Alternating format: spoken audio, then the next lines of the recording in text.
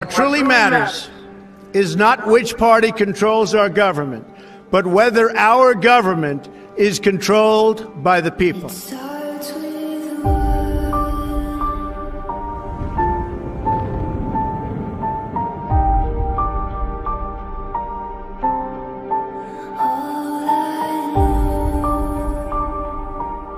For too long, a small group in our nation's capital has reaped the rewards of government, while the people have borne the cost.